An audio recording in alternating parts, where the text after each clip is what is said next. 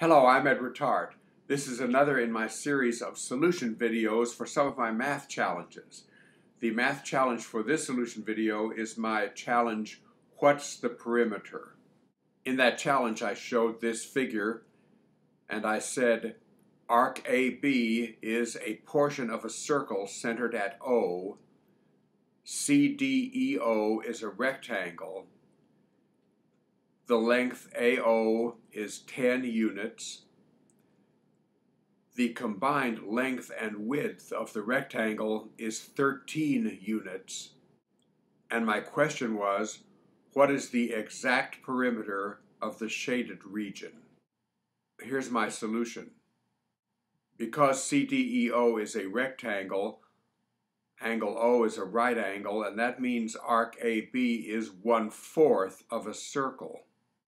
The formula for the complete circumference, the complete distance around a circle, is circumference equals pi times the diameter. C equals pi d. So in this situation, we're looking for 1/4 of the circumference. 1/4 of the circumference equals 1/4 times pi times the diameter. Well, I said length AO is 10 units. AO is a radius of the circle. And since the radius is 10 units, the diameter is twice that, which is 20 units.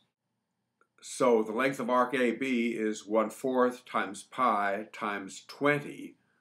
1/4 of 20 is 5, so that length is 5 pi. Now let us turn to the part of the perimeter of the shaded region which is either horizontal or vertical. Vertically, we have this little segment AC, and horizontally we have this segment EB. Well, AO is 10 units, that was given. OB is another radius of the circle, so it's 10 units also. That totals 20. Of that 20 units, CO and OE, being the length and width of the rectangle, total, as I told you, 13 units. 20 minus 13 leaves 7 units for the combined lengths AC and BE. And so far we have 5 pi plus 7. Now what remains is the slanted length CE.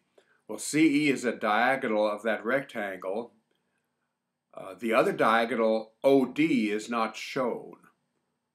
Diagonal OD is a radius of the circle, so its length is 10 units. The two diagonals of a rectangle are equal in length. That's a fact of geometry. And since OD has length 10, CE also has length 10.